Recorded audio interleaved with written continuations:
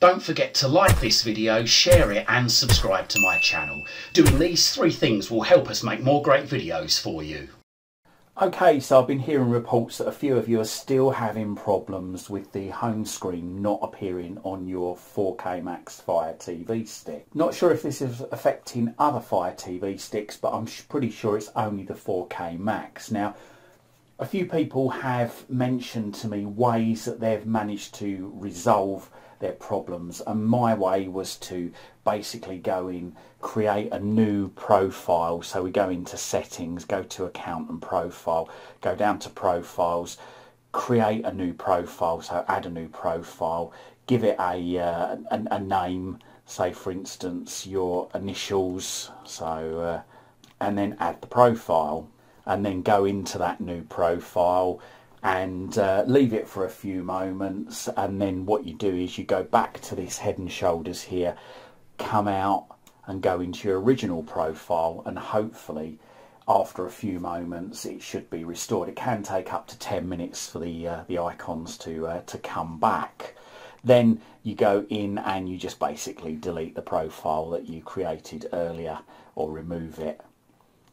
And that seemed to fix it for me, but others have found the other way that they've managed to fix it is to go across to the cog up there, go to account and profile settings, and where it's got Amazon account there and hello and then your name, just highlight that middle button on the remote control, deregister it, so middle button again to deregister, and it gives you a warning here saying your device will be deregistered from your Amazon account. This may remove some content from your device and you'll be presented with a screen to register your device again. So it says to remove personal data, use reset to factory defaults in settings. Well, we don't want to do that. We just want to go to deregister. So there you go, it's deregistering the Fire TV Stick 4K Max. That should take a couple of moments. And then all we do is we just log back in again. So I'll show you that in a sec once it's deregistered. Like I say, it might just take a few moments. Screen's gone blank. And there we go, so we're back to this screen here, which we got when we first set up the Fire TV Stick. So I'm going to select have an account, sign in, middle button on the remote, and then what we do is we go to a browser, go to this address here, okay, and enter that activation code down there when prompted on screen.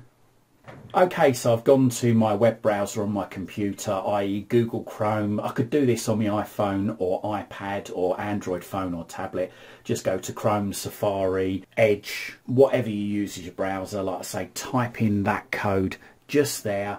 Log in with the username and password you use for Amazon, the one that you've specifically got registered to the Fire TV Stick, and then we just type in that code at the bottom of the screen there, and then click or tap on continue on the browser, and there you go. So it's registering it. It's now successfully registered, and it's just asking us to confirm.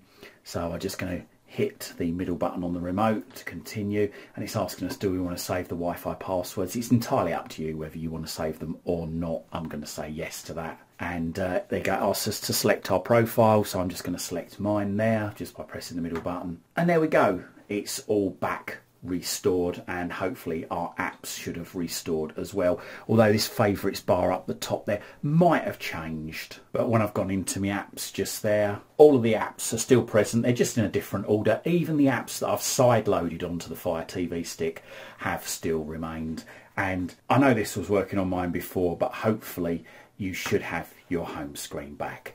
Let us know if this worked or not for you. Let us know what type of Fire TV Stick you've got, and let us know generally if you've still got the problem, or if you've managed to solve it in another way, how you solved it. Everything you write in the comments could potentially help other users. Thanks for watching, and fingers crossed you've got this sorted. I hope you liked this video, and if you did, hit that like button. If you think your friends, your family or your work colleagues might like it, then don't forget to share this on your social media timelines. And if you haven't done so already, make sure you find out about all my latest videos the second they're released. Hit that subscribe button, then hit the bell, then hit all. You can also find me on Twitter at CWTech, and also find my website at cwtech.co.uk.